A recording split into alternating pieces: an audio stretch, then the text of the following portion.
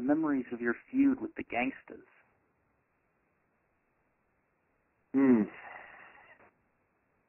Touchy.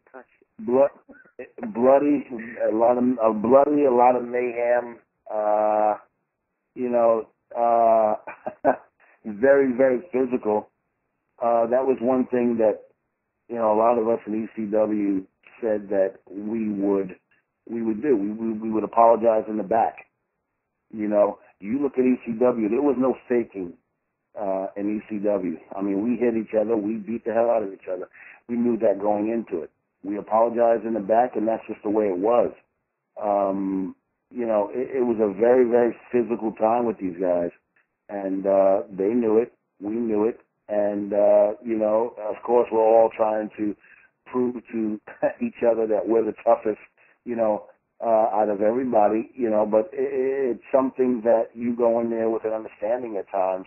ECW was a bunch of tough guys, man, and I dare anyone at that time to take any 6, 7 of us and put them against any 6 or 7 of their ones in that company at that time. I guarantee you ECW would have stand tall. Now, New Jack has shot on you publicly as well as on YouTube promos. What are your personal thoughts on New Jack? Besides him being an asshole,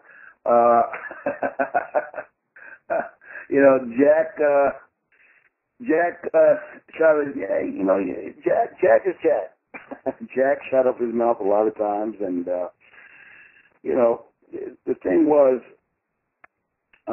if Jack ever wanted to get in the ring again and come in and do it like men, I'd be more than happy to, whether it was in the streets or in the ring.